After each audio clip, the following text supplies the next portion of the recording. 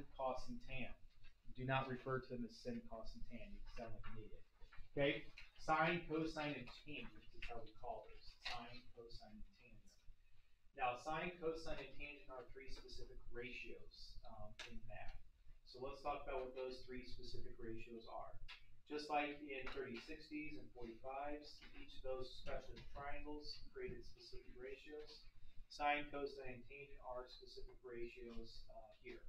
So let's talk about those, and let's just jump right into using them and set them up correctly, and then we'll talk about using our calculator in just a couple minutes. All right, to help you out, all right, as we work through here knowing sine, cosine, and tangent ratios, there's a little bit of a mnemonic device that kind of goes hand in hand with learning trigonometry. It's pronounced SOHCAHTOA, right here, SOHCAHTOA. It just kind of goes always hand in hand with the geometry class of helping you kind of remind it. One of the things I encourage you with special rights is at the top of that paper just to write out those two reference triangles. Keep remembering those. Those things aren't going to go away. And if you remember on the SAT formula sheet, they do give you special rights. Did you guys see anything about trigonometry on there, about SOHCAHTOA on there? Those are not given to you. So trig will never be given to you in terms of a formula sheet, but you're going to do enough times over these next 2 or 3 days, you'll get to know it very quickly. It's never going to leave you. My sophomores, if you are taking physics next year, again, trig, special rights, they go hand in hand. You're going to go into physics, algebra 2.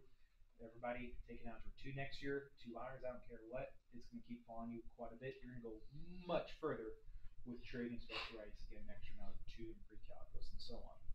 All right, let's do this, boys and girls. So SOHCAHTOA, S for sine, C for cosine, and T for tangent. The O, H, and A all represent something specific in that right triangle. So let's label up this triangle and then create our ratios. The X is always going to represent the angle that you are standing at. The H, I'll give you one idea of what the H represents in a right triangle. What do you think the H represents in the right triangle? Imagine that. So hypotenuse is a hypotenuse, right? That's always across from the right angle, correct? Now, the O is dependent on where you are standing at the angle. So we're standing here at this angle. The O is going to represent the opposite side. So I have two other sides. Here are my other legs. I'll call these A and B. Now don't label A and B. But of the A and B, which one represents your opposite leg? A or B? A. It's all dependent on what angle you're standing at. We're standing here at X, aren't we?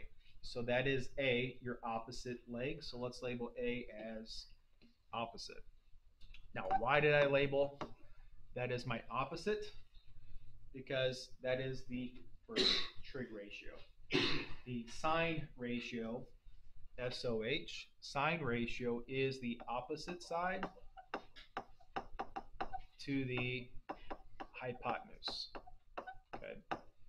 So our first thing has got to be knowing the ratios, and then our next thing will be actually creating the ratios. So it's always going to be the sine of the angle you're standing at is equal to the opposite side over the hypotenuse side.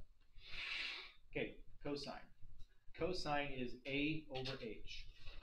A is, well, the other word that we've used throughout the year on triangles is the adjacent. We said adjacent is your immediate left or your immediate right. We're standing at angle X. And standing at angle X, your immediate right is, well, hypotenuse. Hypotenuse, though, takes priority. So your immediate left, then, this is my adjacent. Okay? So cosine, A over H. All right? The order is the ratio. So adjacent to the hypotenuse. Okay? And last one, we've already labeled everything. So tangent's the last one. TOA. The order does it for you. So TOA, opposite over adjacent. Okay. Tangent is my last one. Opposite over adjacent. And my suggestion is every time you start a new assignment or anything, put SOHCAHTOA at the top. Okay. More times you write down, you're just going to remember the trig very quickly. Okay. So get to know those as we work throughout today, up at the tippy top of those papers and all that, let's keep referring back to our three ratios. Get to know them because we're going to use them quite a bit here. So that's going to be our first part. Can you write the ratio? If you can't write the ratio, you're kind of done for, but everybody can write the ratio. So let's do that first row, okay? Let's go write the ratio standing at what angle here? What's our first angle we're going to stand at? It says stand at angle T. So we want to go write the first ratio, sine of angle T. So go stand over here in this triangle at angle T. All right, we're standing at angle T. What's the sine ratio? The sine ratio is what? Opposite and hypotenuse, right? So go stand at angle T. Where's my hypotenuse at? Which side is my hypotenuse? 20. Standing at angle T, which of the 12 and 16 represents the opposite? Okay, 12, RG is, right? So you're standing at T, this is my opposite side, right? So that is my opposite. Okay, we're done. So let's write it up. So is it 12 over 20 or 20 over 12? Yep, opposite over hypotenuse. Just look up there at the top. And typically we always reduce things down, don't we?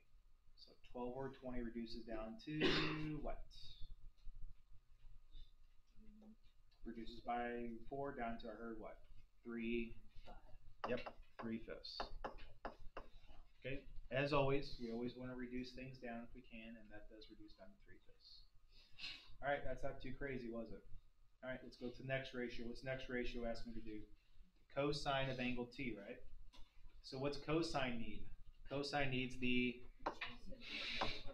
okay, go back to angle T. You just told me I need the adjacent, so what side's my adjacent up here at T? 16. And the hypotenuse, right? Well, we got the hypotenuse, so 16 over 20 still reduces down correctly? 4 over 5.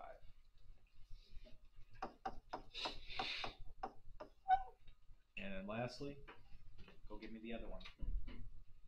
Tangent of T. What's the tangent ratio? Opposite over adjacent. So in this case it is 12 over 16. And that also keeps reducing down by 3 over 4. All right, nothing crazy yet. We'll get crazy in a minute. All right, go do me the next row real quick. Go do me the what? Same ratios, but go stand at angle G. I'll give you a minute to chew on that. Let's see if it's here. Who's missing? Lord. Lord is skipping out. Go do me angle G real quick.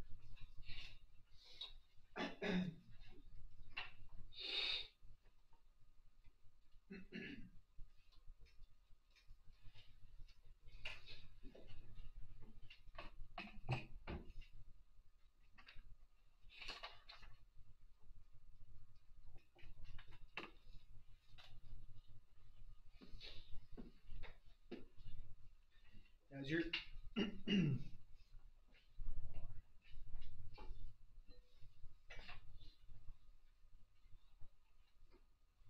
now, as you're standing at G there, give you a minute to chew on that. What happened to two of your labels? They better switch up, right? So as I was saying, depending on where you're standing, it's all relative. Now, which label does not switch up on you? Yeah, hypotenuse never switches up because the hypotenuse is always across from the right angle. So you're standing at G. My now opposite side is the 16, and now my adjacent side is 12. So if you didn't do that, fix it. Now standing at angle G, my sine ratio is what to what? 16 to 20. And my cosine ratio is now what? 12 to 20? And what is that? 3/5? And my tangent ratio is now 16 to 12, which is 4 to 3. Correct. So it's all relative to where you stand at that influences your opposite and adjacent. Hypotenuse is always hypotenuse. Okay, that's the first deal.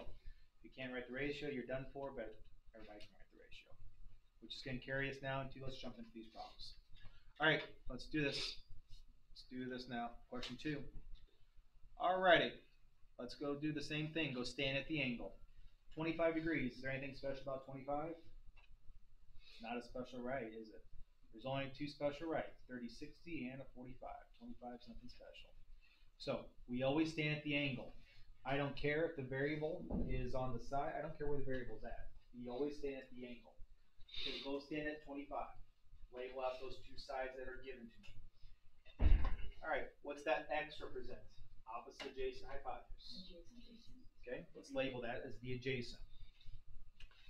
And then what's the 7 represent? So just as I asked you last week, what were my sides? Long leg, short leg, hypotenuse. My new question to you is going to be is opposite, adjacent, hypotenuse. Label those out. Okay, based off of what you got labeled here, what are you going to go up there and look at? What ratio, or sorry, what trig function are you going to use? The sine, the cosine, or the tangent? The cosine, because what do we have labeled? We have the adjacent. Get a pencil there, Albion? Come on, dude. Come on. So we are going to choose the, again, you said the cosine function, right? Because what do we have labeled? We have labeled the and the hypotenuse. Do we have anything about the opposite side up there? So we can only use what we have labeled. All right. So when I say write the equation, this is what it should look like. You just told me the cosine function, correct? So it's always the cosine of the angle you're standing at. We're standing at the 25 degrees. So just as we had it written up top there, cosine of 25 degrees is equal to, well, what's it say up top? Adjacent over hypotenuse. So equals adjacent was what? And what's the hypotenuse? So when I say write the equation, that's what I want to see. Okay.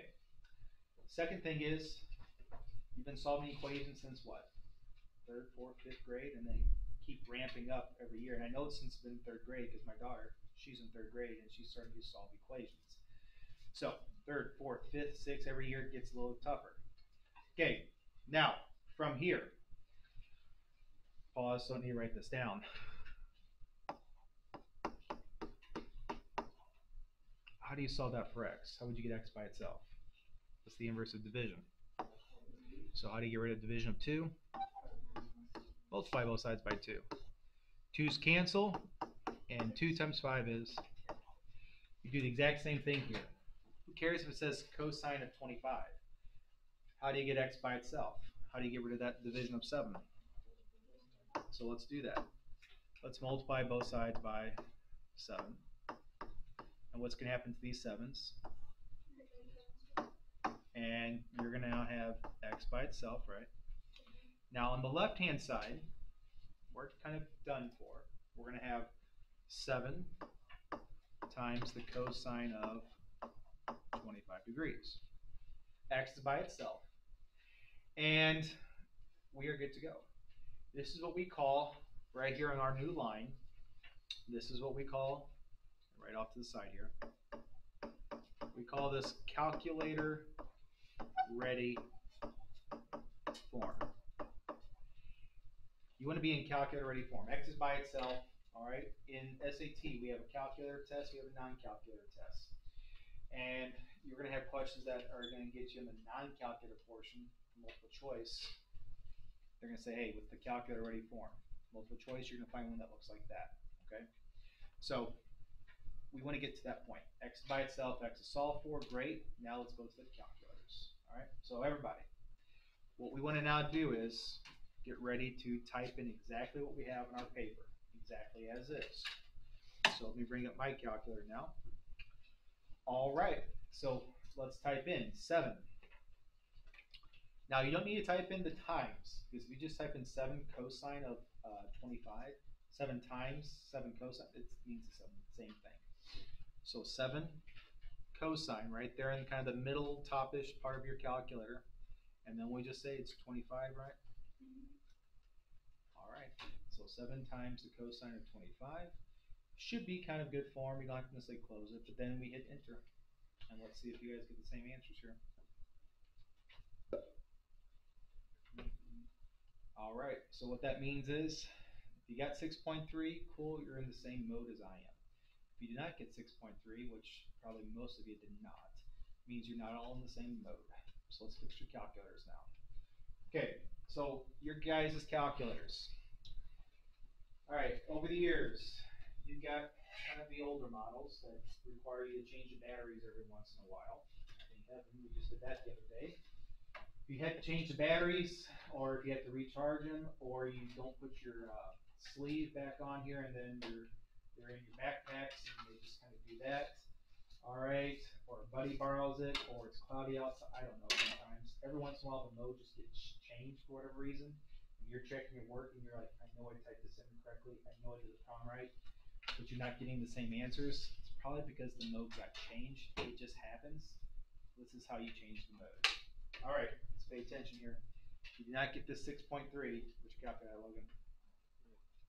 Where's your calculator? You don't have one? Come on, dude. You gotta be ready. You're in honors, dude. All right, so how do we get 6.3 correctly? Okay, on your calculator, top here where it says mode, well, look at your calculator is in radians. Everybody's calculator defaults to radians if you did not get 6.3. So what you need to do is go down just a couple lines where you see radian and degree. You have radians probably highlighted at the moment. So go down. For me, I had to click over to the right. You better hit enter. Hit enter such that now degrees is solid black, radians is no longer solid black. Now it should be set. Hit second mode again to quit. Go back to your screen. Now retype that in. Now type in 7 cosine of 25. And did you get 6.3? If you did not, this is the time right now to ask. Let's get all the calculator questions out of the way. Okay? Yes, sir. Oh, okay. All right. You're going to have to give me some time on that one there, Hayden. The Casio one. So, meanwhile, use that one. You don't have to worry about moving on this one. So, if for some reason you borrow one of mine because you did forget it, because that sometimes happens, you don't have to worry about modes in this one. The scientific calculators, the default's always degree. Don't have to change that, worry about that one. But in you guys' graphing calculators, if it does get changed back, you gotta go mode. All right, 6.3, what's the direction say to round to? Nearest 10th. So our default from pretty much this point on, the side length is usually nearest 10th, unless the directions say otherwise. That's usually our default for trig. All right, 6.3, one down. Let's go to the next one there, boys and girls. Go stand at that angle, 65 degrees. Label it up. What's that X represent? Opposite adjacent hypotenuse. What's the 11 represent? All right, based off of what you have labeled, opposite and adjacent, look up the top, SOHCAHTOA, sine, cosine, or tangent. Correct. So when we say tangent, what I am looking for an equation is tangent of the angle you're standing at. So tangent of 65 degrees equals, it says TOA, opposite over adjacent. So in this instance, it's what? 11 over x or x over 11? X over 11. Monday when I touch base with you on a mini quiz, it's going to be the same format. 1 point for the equation. 1 point for the next line, the calculator ready form. How do I get x by itself? Multiply both sides by 11. That's going to get 11's canceled. And I'm going to have it now in calculator ready form. 11 times the tangent of. And if you're sitting there going, how the hell did he get tangent? Why are they saying tangent? This is the time to ask me for clarification. I had somebody last period, they finally clicked, but they were just sitting there wondering, how is he saying tangent? This is the time to ask.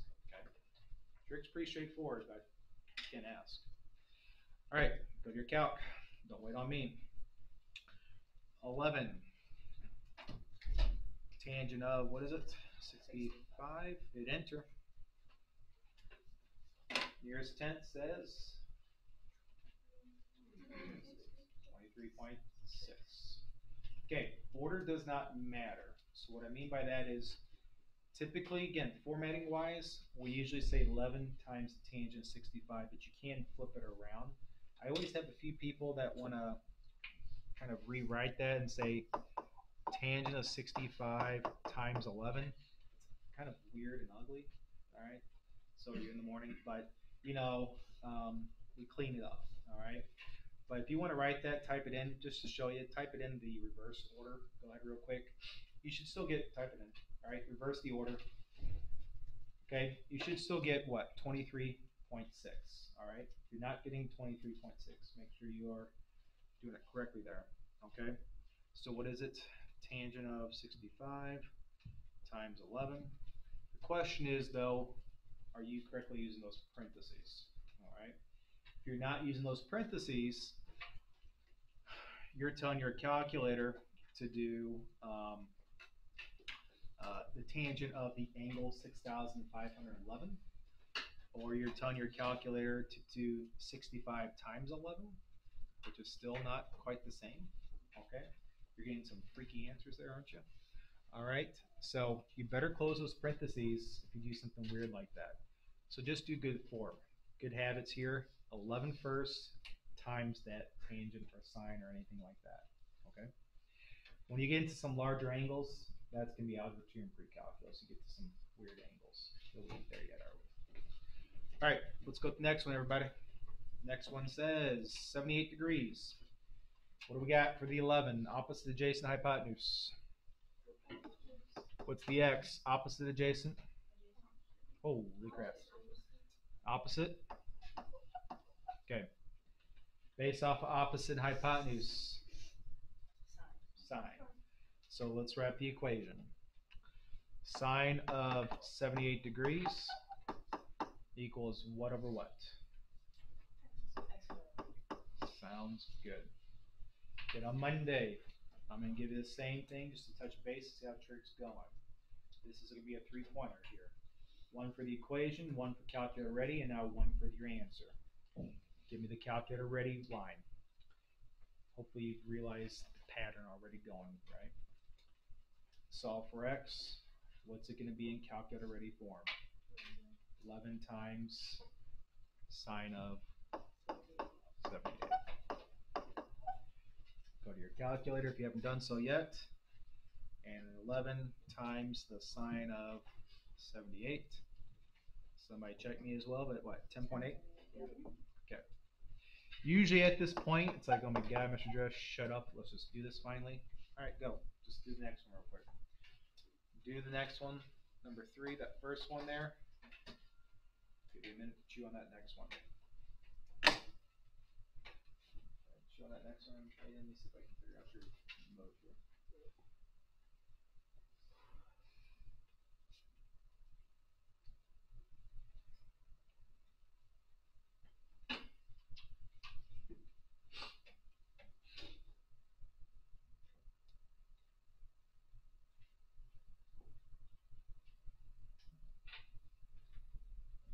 Yeah.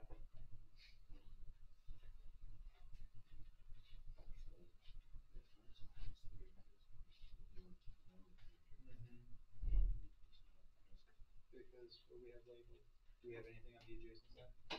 So if I said adjacent, because there's nothing there, is there? So since I have nothing on that adjacent, what do we, I can't use the adjacent, can I? I can't use cosine. What do I have labeled? Opposite and hypotenuse. That's what it is saying. Gotcha. Okay. Good questions to ask there.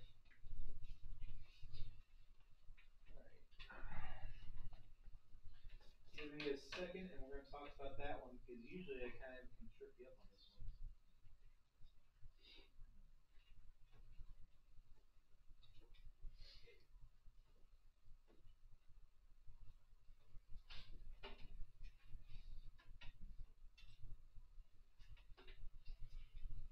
All right, so what's the issue going on here? When you set up your equation just now, you should be using what?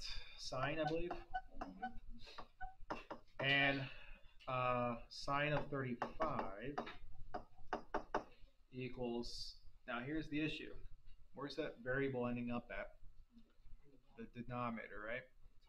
7 over x. So the denominator ends up in one of three locations. Numerator, what we just saw, now the denominator. All right, so when that's the case, it's not going to be typed in as 7 times because it's in obviously a different location, isn't it? All right, so let's use our equation skills. All right, let's get that x out of the denominator. It has to be in the numerator. Let's get that x out of the bottom. All right, we're going to do the same steps though. You got to get it out of the denominator. In order to get it out of the denominator, we're going to multiply it by still that x. You got to get it out of the bottom. To get out of the bottom, we're going to multiply both sides by x. And what that's going to do for us is it's going to cancel it on the right. And it's going to move it over on the left there and create x times the sine of 35 equals 7. So what we've done here is got it out of the bottom, great. And we moved it over to left, up in the numerator now. Cool. Now we create another new problem though, but it's a better problem. Sine of 35 is just a number. So it's just a number. How do you solve for x there? Divide by 2, right? So x times sine of 35, sine is just a number. How do you get rid of multiplication? So you're going to divide both sides by the sine of 35. Sine is just a number. So we're going to divide both sides by the sine of 35. They're going to cancel. Okay? And on the right-hand side now, you got 7 divided by, I'll write that a little bit better, 7 divided by the sine of 35. That's my calculator ready for me. Okay. That's what's going to happen whenever x is in the denominator. Now let's go to our calculator and punch that in. Now when you punch that in, because I've done it for so many years and I do it every once in a while myself, make sure when you hit 7 divided by, your screen, your calculator actually registers your division. Because every once in a while, sometimes it doesn't register. And if you don't register division, your calculator is not going to catch it. It's going to do multiplication. And the number is going to look legit, but 7 divided by is what we want. And what is it? Sine of, what is it? 35? 35? And 12.2?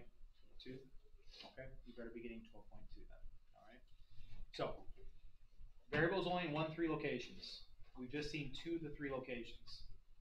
In this instance, 7 divided by gives me what? 12.2. Okay, one down. Let's go with the next one. Go stand at 42 degrees, labeled up. What's the x represent? Opposite, adjacent, hypotenuse. Adjacent. And what's the 13? Opposite. All right, based off what you got, create me the equation. What are you going to choose? Sine, cosine, or tangent? All right, go write me up the tangent ratio then, please.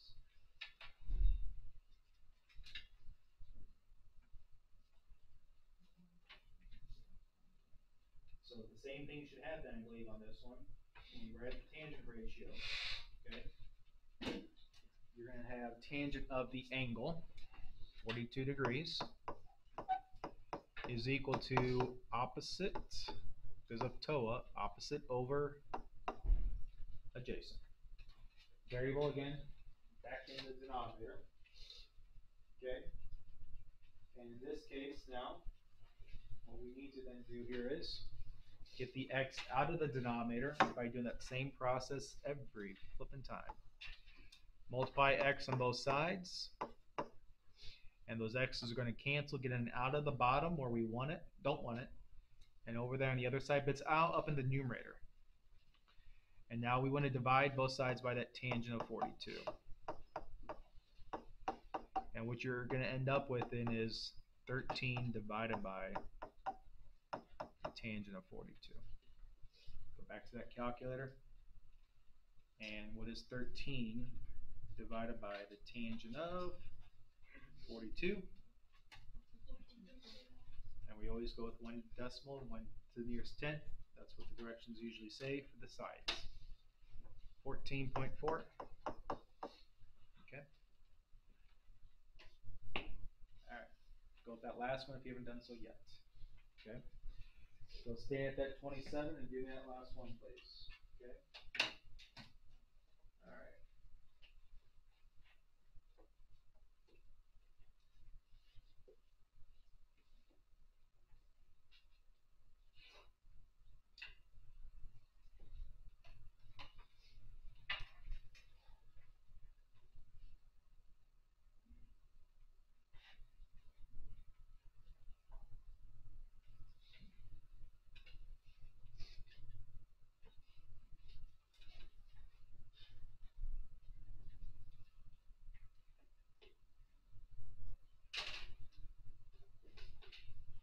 Okay, so what do we have here? Cosine, I believe. All right, and cosine of 27 equals adjacent, and there's that variable in the denominator. Now, just like I told you on special rights, I totally expect you to, with special rights, hopefully be able to see some of that shortcut where, hey, I know what the triangle is, I can do that in my head. I don't need to show those equation work. Same thing here. You realize those top ones that you just multiply, right? 7 times cosine of 35. Here on these bottom ones, what are we always typing it in as? 7 divided by, right? 13 divided by. What's always happening when that variable is in the denominator?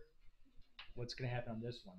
It's going to be typed in as, if you keep remembering that, do I need to show that work every single time? No. Okay. I'm only going to call you out on it if you get those wrong. Okay. So 6 divided by the cosine of 27. It's going to be true every single time when that variable is the denominator. And what is 6 divided by cosine of 27? 6.7, I think I heard? Yeah. Okay, 6.7. All right, let's flip it. We got a few more minutes left. Let's skip over the next one. So let's go to that second line below there where it says the sine of, I think, 3/5. And go find me the other two ratios. That's a SAT problem, okay? Now, we're going to use our trig ratios that we've been doing, number 5 there, and find me the other two ratios. All right, this is a good old SAT problem. So knowing our trig ratios that we started with today, we can take our trig ratios and find me the other two now, knowing just one. Sketch me out the triangle that states, hey, if the sine ratio is 3/5, what's that triangle got to look like? So think about that. What type of triangles are we dealing with here? What type of triangle we're dealing with?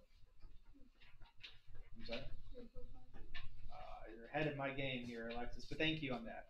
Alexis just told me we're at 3, 4, 5, and what does a 3, 4, 5 deal with?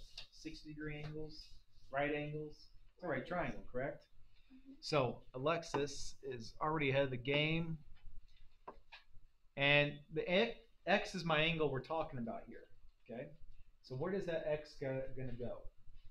That's the angle, because that's the angle you're standing at. That's what they said to stand at. Where do you want to put that x at? The top angle or the bottom angle? Pick one. Bottom one I hear from Grant. So because Grant's saying the bottom one, I'm going to go put it the top one. It doesn't matter. Right? What I'm telling you is it doesn't matter. Wherever you're standing at, it's all relative. So because Grant said the bottom one, I put the top one, I don't care. The reason why, again, I keep telling you it doesn't matter, what's the sine ratio tell me? It's opposite to hypotenuse, right? So wherever you're standing at, again, it doesn't matter. If I'm standing at the top, angle x, where's my hypotenuse at? Straight across, it's my opposite side, it's right here. That's going to be my length of 3, and my hypotenuse is always hypotenuse, right? So that's my 5. Now, Grant, he told me to go stand at the bottom angle, right? If he would have told me to do that and I listened to him, what would have happened here? That would, doesn't matter. If Grant did listen to himself and he did the bottom angle, we're still going to get the same answer in the long run. It doesn't matter. Now, that's the triangle that goes with that statement there. Now we can go find the other two ratios. What's the cosine ratio say we need? Cosine is what? Yeah, flip it to the other side or at the top of that page, right? SOHCAHTOA. We got to have the adjacent side, right? Adjacent over hypotenuse. Adjacent, we don't know though, do we? Adjacent is right here, but Alexis just told us we did know the adjacent side. This is a 3, Alexis, 3, 4, 5. If it's not a 3, 4, 5, it's a something else. How else can we find that?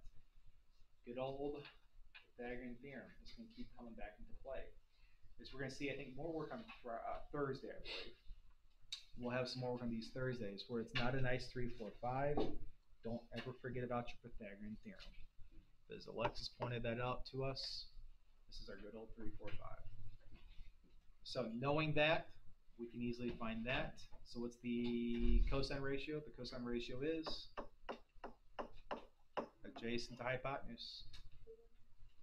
So this is my SAT question. This is a grid response one. The bubble ones that I've done with you, this is that 4/5. What's my tangent ratio? It's the toe apart, right? Opposite and adjacent. Right. Opposite and adjacent. So I heard 3/4. Okay? That is absolutely what the SAT will go with you on. Last one there for our time's sake, number 6. Same thing, it's an SAT one, multiple choice. Which of these are equivalent to the cosine of 35? First thing we have to figure out is, well, what the heck is cosine of 35? So go stand at 35. Write the cosine ratio for 35. Okay, again, cosine ratio, gotta think what cosine is. Cosine is adjacent to, so when we go stand at 35, label that adjacent, that's xz, and label the hypotenuse, which is yz. So I'm trying to figure out which of my 4 multiple choice options is that same ratio. Now, just for heads up, never stand at the right angle. Okay, we never stand at the right angle. Which of those are utilizing the right angle? A, B, C, or D? D. Scratch it out. It's never going to be the right angle. So look at those options then that remain. Which one of those has that same ratio set up? A, B, or C? So right here, B, or let's go check out B. Let's see if it gives me that same ratio. So if I could go stand at angle Y, okay, that's what B says to do. Go stand at Y, and it says write the sine ratio. So now we're thinking sine. Go back if you need to the other page. Sine is what? Hypotenuse. Okay, opposite hypotenuse. Let's do opposite hypotenuse. Standing at Y. Opposite. Okay, hypotenuse to hypotenuse. Well, that looks pretty nice. Opposite hypotenuse is hypotenuse, isn't it? Does that match up? So we're good to go. Ain't gonna be the other ones then. There's only one choice, multiple choice. All right, that's where we'll pause it for time's sake. We'll come back tomorrow and use those other ones kind of as a warm up. Back in like preschool and kindergarten, teachers always ask you, hey, what are you gonna be when you grow up? Stevie, what are you gonna be when you grow up? Vet tech? Sydney, how about you? You don't know yet? Fair enough. Connor, what are you gonna do when you grow up? You don't know either? Evan? Nurse? Alright, anybody want to be a bathtub engineer? Or toilet engineer? Alright, fair enough. Well, we're going to talk about that later on tomorrow. Somebody's got to design bathtubs and toilets to take the crap out of your house, right?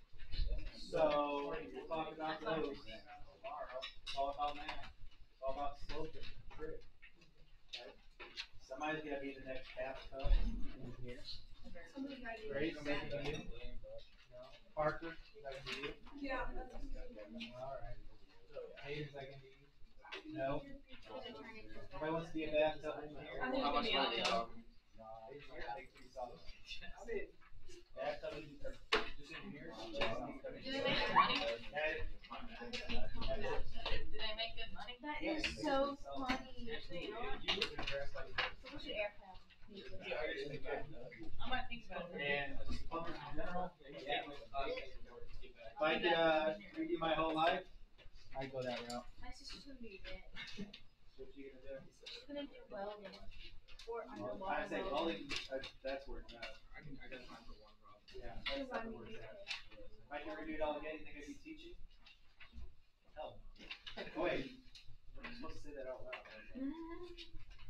I'm joking. I swear to tolerate this. I swear to But tolerate it's you. just. I don't know. It's just. What's up, Connor? Spit out on me. He's not gonna take his face. Ready? Okay, remind me of these here.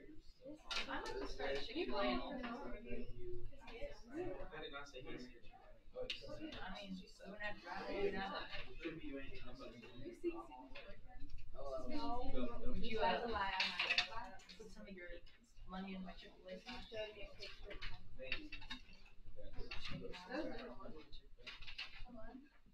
Or would you put some of your money into my Chick-fil-A stock? No, he like his dogs. Yeah. So you're good. You guys have to say, I make fun of you. No. No, it's the season of the so every Tuesday. My sister's best friends are ginger. That is hilarious. I told him stop. Use your obviously your calculator. Dude, Matt gets mad when I make fun of You did shit. I put another You see what I mean? so good. Oh, my mom is no, she's like dark red. That's not me. And I made her even bigger, talking about calling them yo-yo babies. Oh, well. But, so she hurt my feelings. I was like, I didn't even, I was on bed. She's like, what's it? And I was like, you're red. And I